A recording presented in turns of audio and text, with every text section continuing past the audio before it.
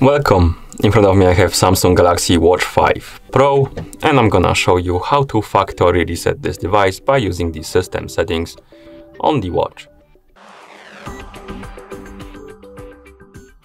Before we start, if you want to factory reset your watch, make sure that the battery level on your watch is at least above 30%, because if the battery dies during the resetting process, it might damage your device. Now, let's continue with the reset. First thing you will need to do is to wake up the screen on your watch.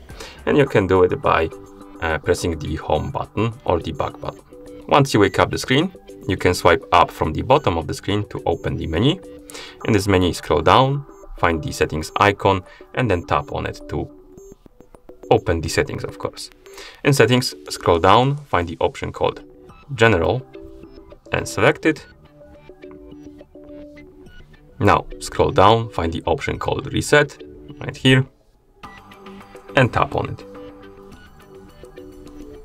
Now, we can scroll down, and at the bottom you should see the Reset button. You can tap on it to start the resetting process, but before that, you can also tap on Backup Data to backup data from your watch if you want to, so you don't lose it basically. But I'm just gonna scroll down, tap on the Reset button, and start the resetting process. And now let's wait until the resetting process is complete.